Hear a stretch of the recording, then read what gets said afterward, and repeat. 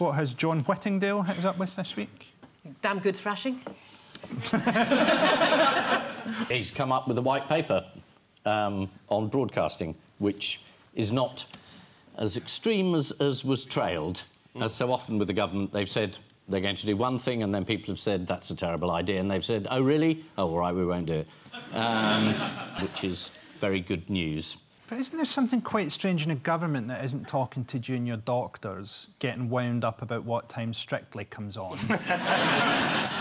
Well, Whittingdale and Strictly are two words you should... Oh, I did notice there was something about... it did say, we don't mind Strictly, but perhaps not Bargain Hunt. I think that was actually mentioned in the white paper.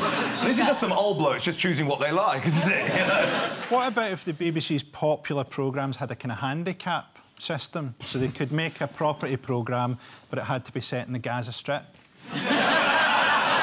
Homes under the Hamas.